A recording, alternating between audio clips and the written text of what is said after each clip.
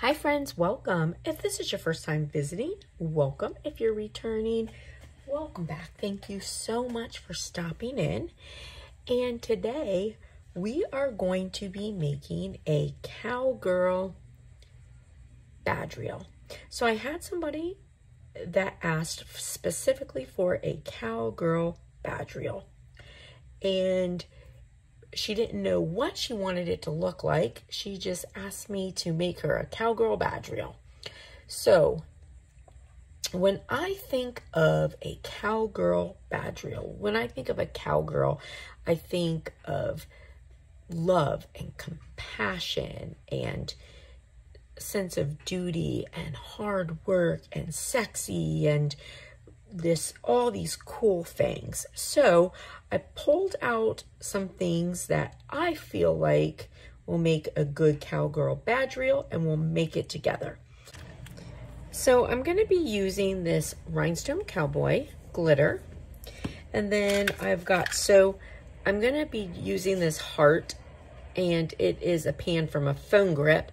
I took it apart because I wanted to use it for this. And I will just fit my pop socket in, my badge holder in there instead. So I'm going to be using this. And then I've got some other pieces here that just sort of made me think about a cowgirl that I'm going to be adding. And I do have this. I don't know if I'm going to use it or not. I haven't decided, but I do think that it's rather pretty. All right, so I have my little heart pan here. Again, this came from a phone grip. I picked these up at AliExpress, and they have, like the little dip in the center, like a little pan, because they are meant to DIY. And I am using my Resin Rockers hard type UV resin. I love this stuff. Again, it becomes hard like epoxy. And then my glitter from Glitter Chimp. This is one of my favorite colors. It's Urban Cowboy, and it's like a blues and a brown, just a really nice color. So I'm going to mix that. I'm going to fill my pan, and then after I fill my pan, I am going to put it under the light for about 4 minutes, and then I'm going to bring it out. I am going to add a coat of clear UV resin, and then I'm going to start putting all of my pieces on, and then put it under for another 4 minutes. I did decide to use the big piece of turquoise and put some different things on that to put in it. And you can see I used just some different little pieces that made me think about a rhinestone cowgirl, and I really love how this turned out. So after I had put this under with all the pieces on it for 4 minutes, I pulled it out and I put the back on it, which is the badge reel. And the badge reel, prior to putting it on, I did add some beads with a cowboy hat, which I think just really gave it that extra piece. And then put the whole thing under for about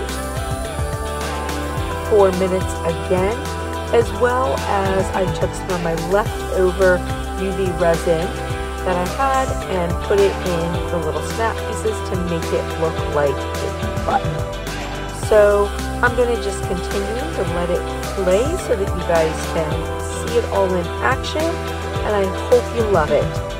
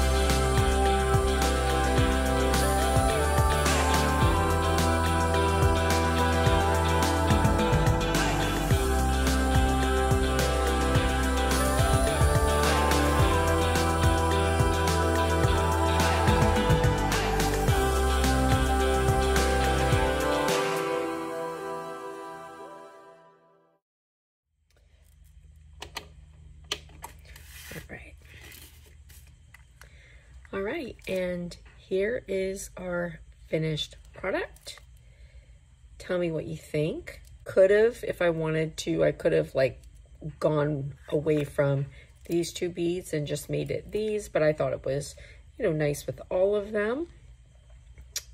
And it has both sides of this done, so if it turns. But here is my Cowgirl badge reel. What do you think?